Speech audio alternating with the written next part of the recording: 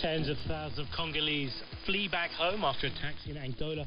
We'll speak to a journalist on the border. We'll also find out why the Italian Interior Minister has ordered the transfer of all migrants from a small town in Italy.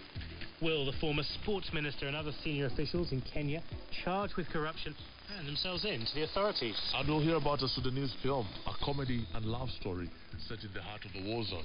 I wanted to create an image that of people who are living life and they're happy in their normal lives. Even if their normal life is a war zone? Even if their normal life it gets interrupted by war all the time. We've lined up those stories for you. Stay with us. They're all coming up after this bulletin of world news.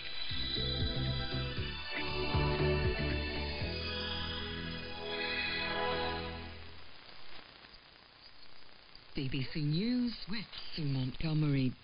The United Nations is warning that Yemen may soon start to face famine on a massive scale if the war continues and aid does not reach the population. The UN's resident coordinator to Yemen, Lisa Grande, told the BBC the crisis was putting 13 million people at risk of starvation. 90% of all of the commodities that are needed in northern Yemen come through the ports at Hodeida and just north of there in Salif. 70% of all humanitarian assistance that comes into Yemen also comes through exactly those same ports. This is why we have said to all the belligerents, keep the ports open. If those ports close, there will be millions of people who will not have what they need in order to survive. President Trump has said he accepts that the global climate is changing, but he doesn't know if it's man-made.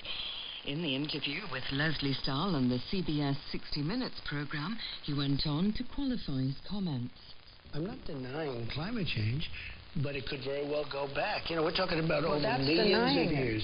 They say that we had hurricanes that were far worse than what we just had with Michael. Who says that? They say. Well, people say that in the... Yeah, but what about the scientists who say it's worse than ever?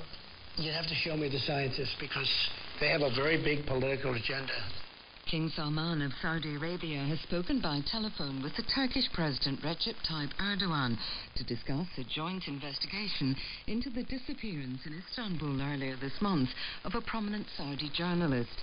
The Saudis deny allegations that Jamal Khashoggi was murdered in their consulate there. David Bamford reports. In a signal that the Saudi King Salman bin Abdulaziz may be seeking a diplomatic solution to the Khashoggi affair, it's emerged that he and the Turkish President Recep Tayyip Erdogan have spoken directly by telephone. Saudi state media said the king stressed the strength of Saudi-Turkish ties and thanked Mr. Erdogan for welcoming a Saudi proposal to form a joint working group to discuss the disappearance of Jamal Khashoggi.